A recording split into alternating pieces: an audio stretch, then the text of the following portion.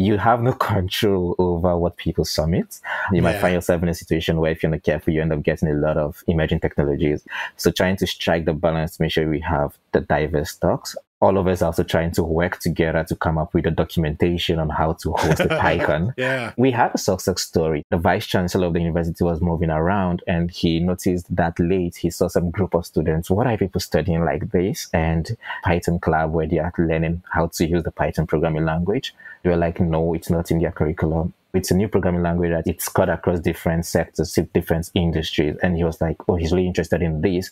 Then our chair, Mr. Aaron, he went over there. They had this discussion and he said that he would want them to include the Python in the students' curriculum since they have that interest. Next year, you get the opportunity to mentor those who are also coming new, just having this kind of mentorship mindset. You give them opportunity to also come and talk about what you're learning during our PyCons. And in that way, you're not just training future mentors, you're also training future speakers.